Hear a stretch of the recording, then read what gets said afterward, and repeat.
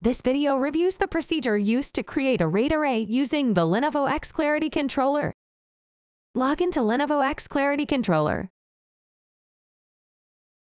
Select RAID Setup from the server configuration.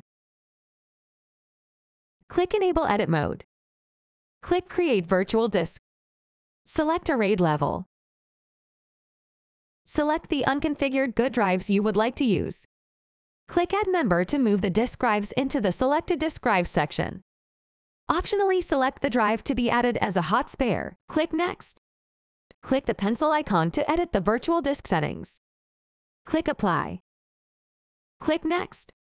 Review the summary and click Start Creating. A pop-up window will be displayed stating the virtual disk is being created.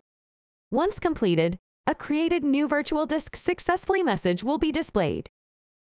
Click Change to Read-Only Mode.